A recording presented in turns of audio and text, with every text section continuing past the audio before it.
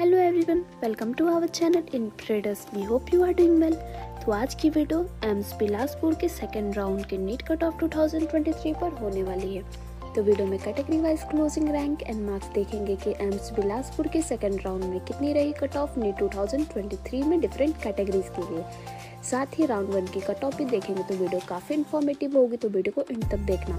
और ऐसे ही college wise round wise cut off videos के लिए चैनल को सब्सक्राइब करना बिल्कुल मत भूलना और वीडियो अच्छी लगे तो वीडियो को लाइक ज़रूर करना। तो अब बिना देर के वीडियो के टॉपिक पर आते हैं। तो पहले हम राउंड 1 की कट ऑफ देख लेते, फिर राउंड 2 पर आएंगे।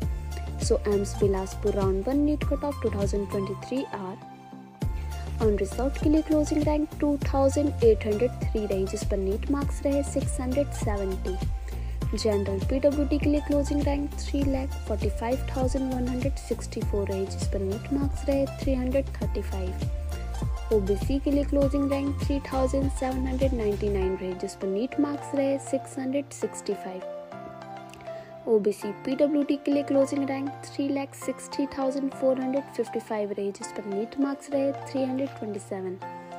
AWS के लिए क्लोजिंग रैंक 4,059 रही, जिस पर नीट मार्क्स रहे 663। SC के लिए क्लोजिंग रैंक 28,426 रही, जिस पर नीट मार्क्स रहे 601। SC PWD के लिए क्लोजिंग रैंक 7,08,766 रही, जिस पर नीट मार्क्स रहे 202।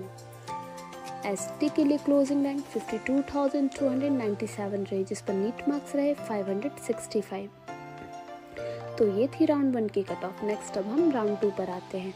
सो ऑन रिजर्व के लिए क्लोजिंग रैंक 3,150 रही, जिस पर नीट मार्क्स रहे 668। ओबीसी के लिए क्लोजिंग रैंक 3,878 रही, जिस पर नीट मार्क्स रहे 665। EWS के लिए क्लोजिंग रैंक 4,578 रही, जिस पर नीट मार्क्स रहे 660।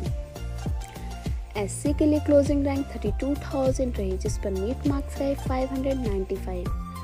ST के लिए क्लोजिंग रैंक 47,525 रही, जिस पर नीट मार्क्स रहे 572। सो ये थी AIIMS Bilaspur round 1 and round 2 की NEET cut off 2023। Hope so आपको वीडियो अच्छी लगी होगी। अब हम आपसे मिलते हैं हमारे नेक्स्ट वीडियो के साथ। तब तक के लिए good bye, take care and thank you so much for watching and don't forget to like and share this video with your friends.